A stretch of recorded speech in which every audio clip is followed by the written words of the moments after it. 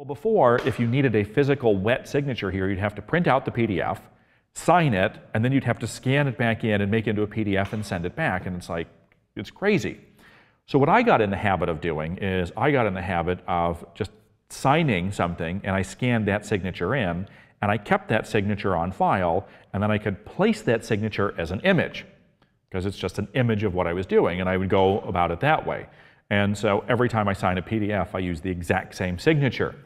And we could do that by going in, and I actually downloaded Jack Liu's signature off the internet because, of course, he was famous for his little loop-de-loops there, and they told him that they had to improve his signature before he started signing money. And so if you've ever seen Jack Liu's signature here, and I'm just placing this as a file right there, that's Jack Liu's signature. Okay? So if I needed to sign a document, that's what I do. I just take my name and I just sign it and just drop it in there as a PNG or a JPEG, and there's my signature.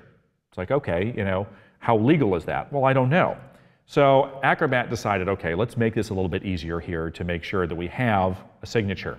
So under the Sign panel now, it's its own little section, which we didn't have before. It used to be under Tools, and it used to be just Signature here. Now we actually have a full-on sign version.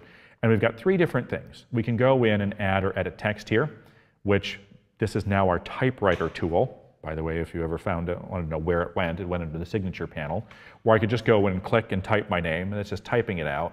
I could add a check mark, but in this case, I actually want to place a signature. And in order to place a signature, I can go in and choose that. And now I have the options of how do I actually want to place my signature. Do I want to type it in there? Do I actually want to draw it?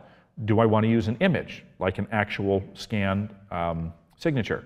So if I type my signature, well, that's pretty easy. That's a given. I can draw my signature, and here it is. So there's my signature.